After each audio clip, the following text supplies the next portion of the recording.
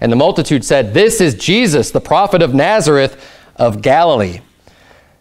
And Jesus went into the temple, and I love this part too. So now he's in the city, and Jesus went into the temple of God and cast out all them that sold and bought in the temple. So the first thing he comes in, he's riding in, he comes in, he goes to the temple, and as soon as he gets into the temple, he sees people buying and selling in the temple.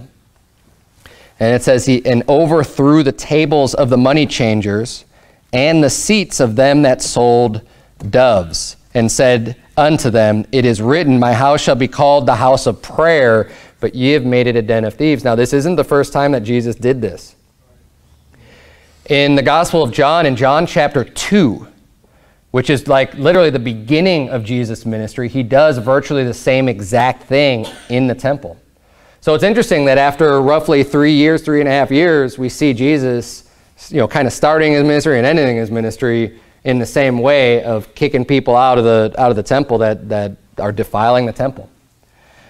In John chapter 2, it was right after the marriage, when he did his first miracle of turning the water into wine, right? He just follows that up with going in, and then there he makes a whip and drives the people out. He whips the same group of people that are in there buying and selling. Now, this is important to understand because there's some incorrect teaching out there because of the phrase where he says, "Oh, you've made it a den of thieves." They're saying, "Oh, well, the reason why he was upset is because the people who were selling the stuff were, gouging and not being honest and were stealing from people, and that's what made him upset." No, that's not what made him upset, because if that's all that made him upset, if it was just some crooked people that were selling stuff there and not being honest about it, then why did he drive out those that sold and bought? Why did he drive out the people who are buying stuff? There would be no reason for that. I mean, if it was just those people who were ripping people off, why wouldn't he just drive those people out?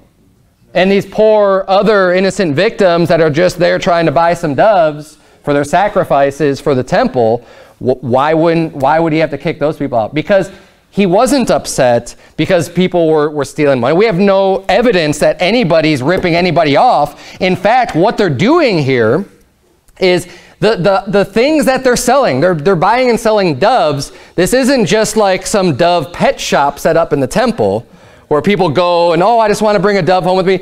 That's not what was happening. This is all stuff related to the worship of God in the temple.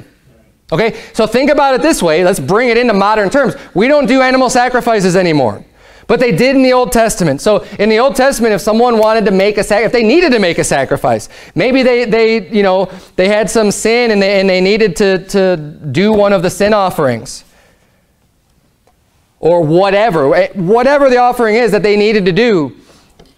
They need to make sure they got themselves some turtle doves or some pigeons or a lamb or whatever the case is. So they need to get that from somewhere. So these people figure, well, hey, let's set this up in the temple. I mean, people are coming to the temple in order to make sacrifices. Let's just make it real convenient for them. And we could, obviously they're making money at it. They're buying and selling and changing money. And, but the problem still wasn't with the prophet either, because again, if it's just a prophet, then why would you drive out people who are buying stuff? The problem is that they were doing this in the house of God. That was the real issue. That's the real problem. And in modern terms, it would be like, when you walk into our church, we've got Bibles out there. We usually have DVDs and stuff. And those are all, things that you use that are like church material, right? Things that could be used in the worship service, things that could be used for God. Well, if we were out there and we had a cash register set up and saying, okay, well, we're selling all this stuff now, it wouldn't be any different than what was happening in the temple.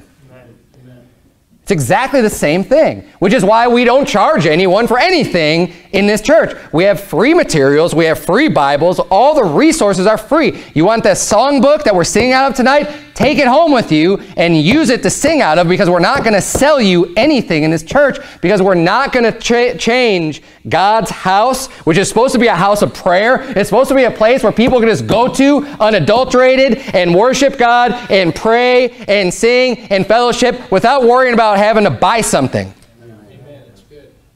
Because that's not what God's house is about at all. It's not about buying and selling. You say, yeah, but they need to get their sacrifices from somewhere. Yeah, they need to get their sacrifices from somewhere, but it's not going to be done in the temple of God. It's going to be done somewhere else.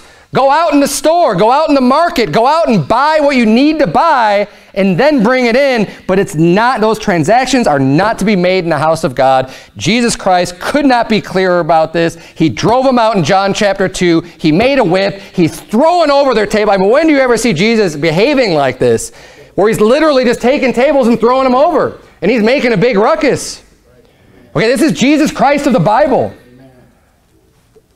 Be introduced to Jesus. Okay, he's not just coming in as a pacifist and speaking real softly and going, oh, children, this is not good. Right? But that's what the world would have you think about Jesus. No, he comes in and he's angry because he sees what's going on. He says, no, we're not going to allow this in my Father's house. And it makes him mad. And he comes in, he's throwing the tables over. He's like, get out of here. Get out of the house of God. This is a house of prayer. That's how Jesus acted. You don't always understand that when you're just reading it, but just stop and think about it for a minute. If he's flipping over tables, how do you think he's acting? I've never seen someone calmly flip over tables, right? Or calmly drive people out with a whip. Okay? Just stop and use some common sense.